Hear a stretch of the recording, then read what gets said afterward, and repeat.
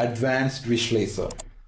Advanced Visualizer in Advik 3.5 is embedded with a number of new visualizer options. An analyst could see those by clicking the human eye icon on the top right hand corner of Visualizer. That will bring a settings flyout.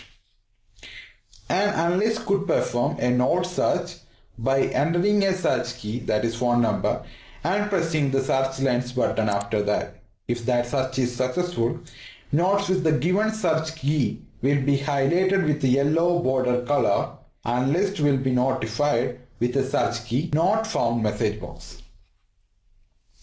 The cleaning brush icon along with the search lens button will help the analyst to clean the search results. An analyst may filter visualized contents inside Visualizer based on call direction, call type, frequency of calls or node length by choosing the required checkboxes or by giving the inputs for frequency of calls or node length and clicking Visualize button after that. Analysts could see suspect numbers highlighted with a green border color by clicking Highlight Suspect button to identify the suspects easily.